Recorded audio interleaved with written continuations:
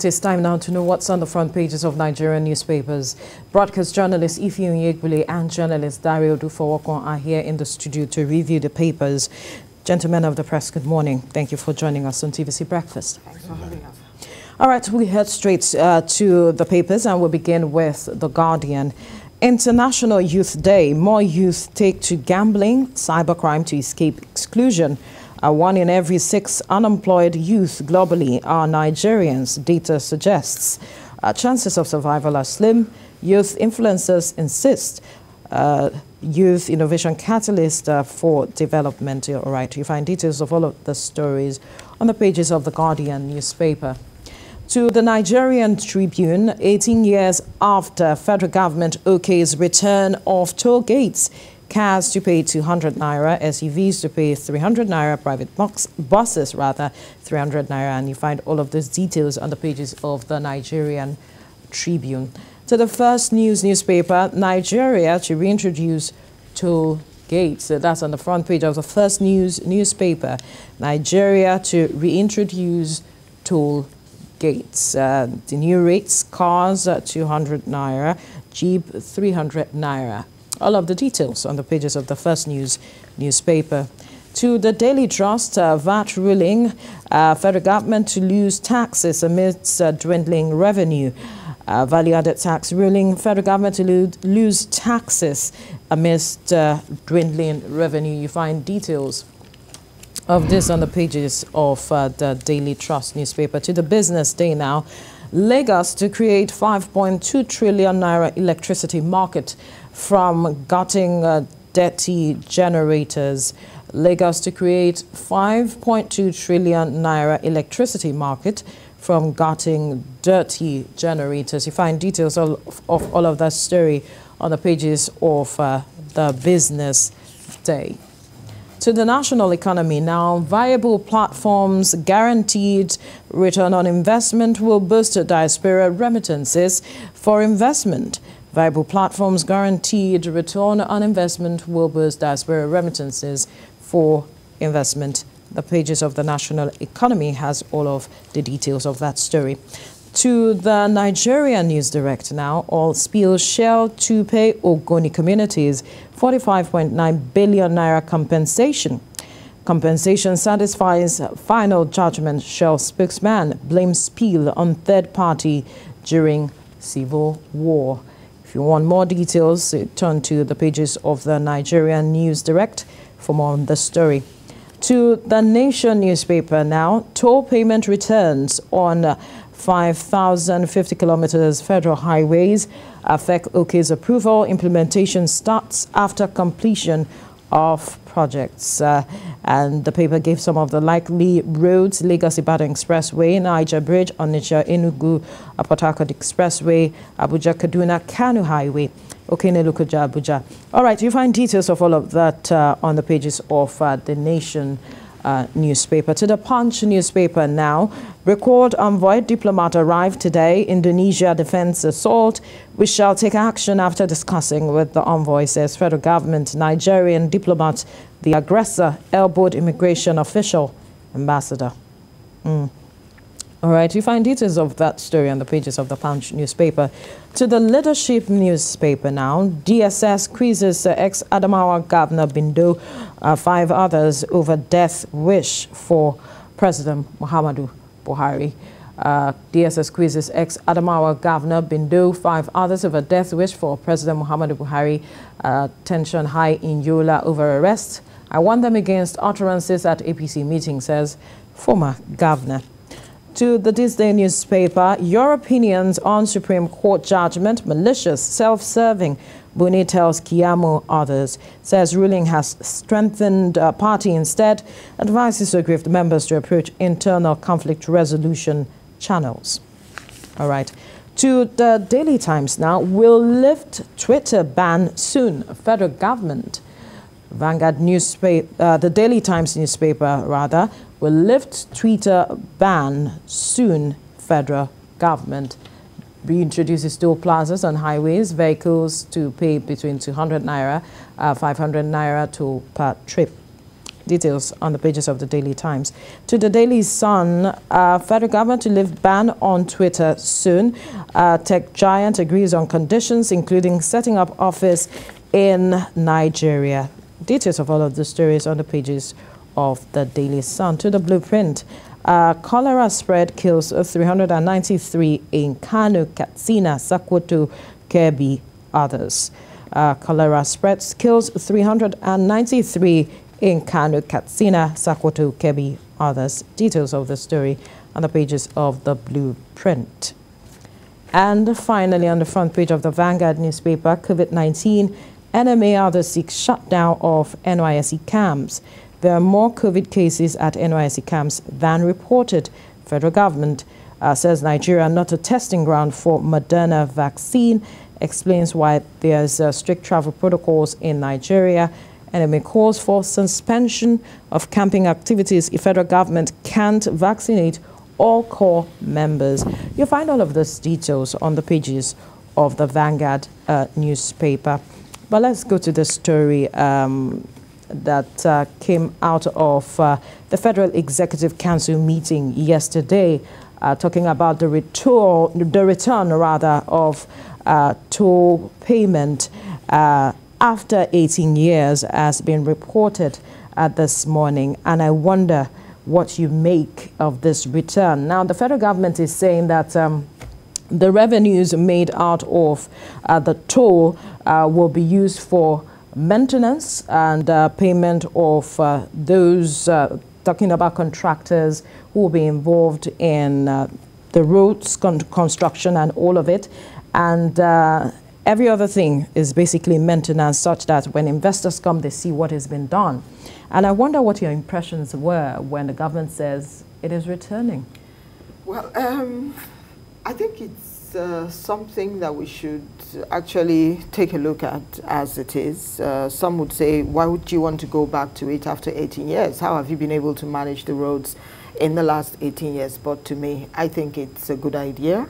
The citizens have to be responsible. Let's begin to pay the toll as it is. If they've said to us that it's something that will be used to maintain the roads, I think we should give it a try so that we don't go back and forth on that. But we took it off in the first place, and there are those who will tell you, what are you using my taxes for? If you're saying that, okay, the money is accrued from the tolls, what will be used for the maintenance and all of it, but I haven't paid tax, what are you doing with it, and all of that? Let's give them the benefit of the doubt. Maybe they have changed now as it is. I saw a rider there where the government is saying that implementation starts after completion of the project. And they're saying, look, we will do this. This is what we're going to use the money for. Let's watch and see how it plays out. But I don't think it's a bad idea. That's exactly how I feel about it. Let's get Darius' perspective. Do you think this is the way to go? Yeah, it's long overdue. And the return of the tolls is actually long overdue. I think it has become very obvious that we will not be able to manage our roads, our infrastructures, road especially, until we citizens begin to play certain roles in the maintenance. However, as good as it is, I'm more gladdened by the fact that implementation won't start until certain roads are completed. I'm happy that it is not a blanket order. It will affect specific roads across the country. Dual carriage roads. If I'm leaving my home, traveling on Lagos-Ibadan Expressway, I already have an idea that I'll be paying to and fro. You understand? So it's not as if it becomes another opportunity to be exploited. And I'm hoping that part of the arrangement will be a road now free of exploitative officers. I am believing that as part of this package, we're going to have roads that are protected, manned, policed. It is not just pay toll and there are certain things, we go to other countries, we see tolls and the advantages of tolling your roads. Better policed roads, less exploitation on the roads, certainty that you'll be driving on a road free of bumps. I won't pay tolls only for my car to run into a ditch. I won't be happy to pay next time. It is a good idea if properly executed, if properly implemented. And we must be more concerned about what happens after we start paying. The roads will be completed, we will start paying. Those roads need to be maintained. If we are paying, maintenance should become a culture, a tradition, a must. Because it behoves on both the government and the road users to be interested in what happens to those investments. The roads now become investments. That all of us are investors. And we must be sure that these investments are properly maintained. It is only when we do that that we will have achieved the main reason for returning to something we left 16 years ago. And it is not as if we don't have other areas we want to spend money on. But we are thinking gradually we should begin to divest some things from government. And I may want to add that if this is a public-private partnership, the better. Thank you. So right now we'll be looking at the doctors' strike, which has been generating a lot of concern because of the challenge of the coronavirus, where we're recording an increase in numbers in recent days, and we also see the cholera outbreak. And there has been a back and forth meeting with government, which has been deadlocked. A lot of persons had hoped that yesterday there would be an end or some resolutions reached, but there wasn't. And when they met also with the House Committee, there was no resolutions reached as well. And they are complaining, talking about the resident doctors, about the government's handling of the matter. And the fact that the government is always reneging on its agreement with them. And I wonder what you are making, seeing that we already have a brain drain, there is a challenge of COVID-19, and yet we are going back and forth with a matter as sensitive as this. Yeah, you just talked about COVID-19 now. The world is looking at the Delta variant that's actually ravaging some countries as we speak. And Nigeria. Yes, and Nigeria. You wonder why it is that government is playing games. That's the way I want to put it. You don't have to play politics with everything. Then again, we look at the doctors on their part. The last time you had this impasse with government, what was the resolution? Is it that you go to government, you have a meeting with them, they give you something, then you go back and forget the agitations that pushed you out in the very first place? Now, that has happened. They probably did not continue with the agreement or what it was that you were asking for. Now you're down tooling again. I'm not saying it's wrong for them to down tool. It is very right. It's correct.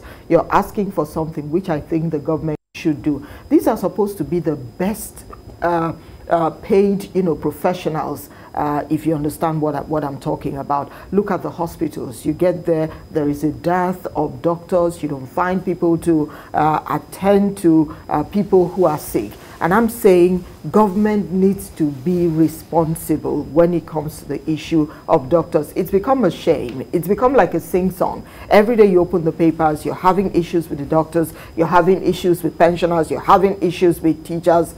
What is wrong with us? But when you want something, you come to the people. It's either you're going to the bank where they have their money to take something from their money. Remember when they said they were going to borrow from the monies of people that they had in the bank. Now you're going to get back to the tolls after 18 years.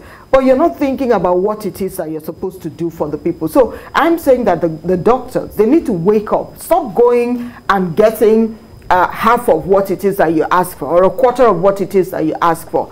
Get all of it or nothing. If you want to stand and say, this is what it is that I want. If you don't do this, we will not get back to work. And I think government should wake up from this idea of threatening people to say, if you don't get back to work, we'll sack you and we get other people. It just doesn't make any sense. As government, your responsibility is to find a way to get people doing their jobs and you pay them right.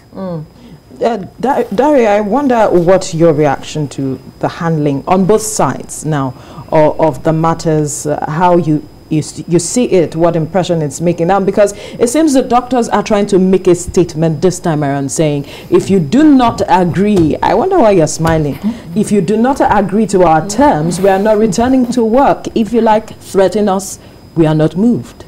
I'm smiling because we have passed that road before.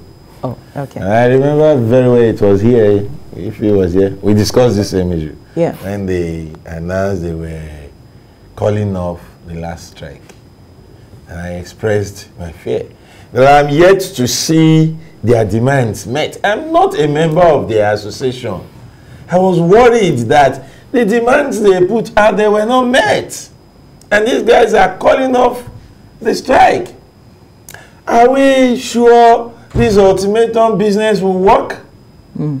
People said it is good in labor issues to give and take. And I said, well, it is not good in labor issues, especially where lives are affected, to always run in and run out. You run back to work, you run away from work. In the name of strikes, the people suffer. And I don't think it's the appropriate thing to do. That is the reason for my smile. However, talking about my reaction to the current imbroglio, as I want to call it. Okay. The problem is that in Nigeria, you actually don't always know what happens next. Right. And it's in such situation, you must be wary of where you pitch your tent. One major thing I've seen in all this is that the minister, labor minister, Chris Ngige, a doctor for that matter, is not helping the issue. I want to appeal to him to be less autocratic in his approach to this strike issue. Maybe the doctors too become less adamant and will find a common ground. Yeah. The minister, in my opinion, is high-handed. I read and I heard where he said he will no longer discuss with the doctors. Yeah. And what's his job? If he will no longer discuss with striking doctors, he has simply told us he will no longer work as a minister. For now, that is his main assignment. Maybe he does not understand what being a minister is. He's not the minister of hospitals. He's not the minister of mortuaries. As we speak today, the only thing he's ministering about is that strike. And he should see it.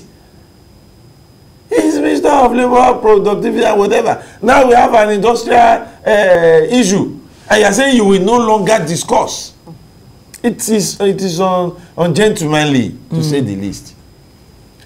The last time they were discussing and discussing, the demands were not met. Some things were offered and some promises were made, and both parties smiled and laughed at the camera, celebrating the end of part 1 of what I'm afraid may be in 5 parts or more. So when you have a situation like this, I want to appeal to both parties now. Think of the people. If you really want to understand the impact of this strike, go to the general hospitals. Yeah. Yes. People troop in there, they sit down, their cards are taken. It is even worse that they are not being told to go home immediately. They are kept for hours with the hope that at least one doctor will stroll in and help out. Nobody is attending to them. It's unfortunate. People are falling sick by the day. We have outbreaks of cholera in many states of the country. The variant of COVID-19 is threatening more and more by the day. Yet, we have a strike that looks like it will not end. It will not It's an unfortunate situation because there are those who are saying that state governments also need to take up the responsibility of paying the doctors, especially those who are owing them, and others are saying don't rope every state in because it's not all states that are owing, and so engagement should be across states should pay them. But then we have to leave these people pay. We have to leave the conversation at this time. They are exposing them to a lot of danger. Yes, we have to leave the conversation here now. Dario Odufowokan, Onyegbule, thank you so much for your time on the newspaper review.